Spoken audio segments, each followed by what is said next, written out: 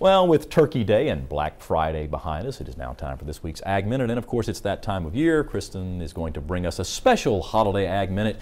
Let me see. Last year, it was the history of the Christmas tree, but this year, you're going to bring us the history of one of the oldest Christmas traditions out there. Tell me about this. Well, I am Mike, and you know what's funny is it may even be older than you are.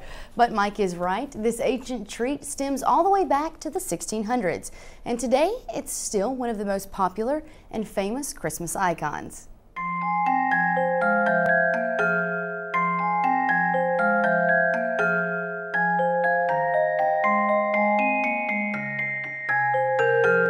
What says Christmas more than an old-fashioned red and white candy cane?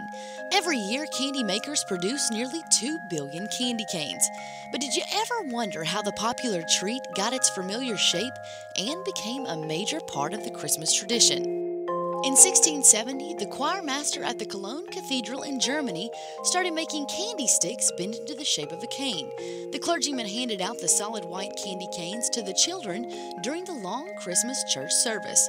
But it wasn't until the early 20th century that the candy cane gained those familiar red stripes.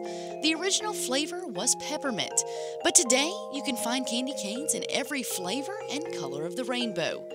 Many people believe the candy cane is a symbol of Christianity.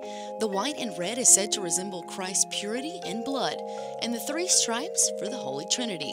The cane is in the shape of a shepherd's crook to symbolize that Jesus, the Good Shepherd, watches over us. From its humble early beginnings to the familiar shape and color we know today, the candy cane is a symbol of the Christmas holiday and a reminder of the reason for the season. You can celebrate National Candy Cane Day on December 26th. And here's another interesting fact for you. This year, Americans will buy nearly 2 billion candy canes in just the 4 weeks before Christmas.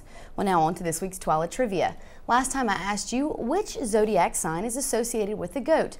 And the correct answer is, of course, C, Capricorn. For this week's question, goats first discovered which world-famous cash crop? Is it A, cocoa, B, coffee, or C, tea?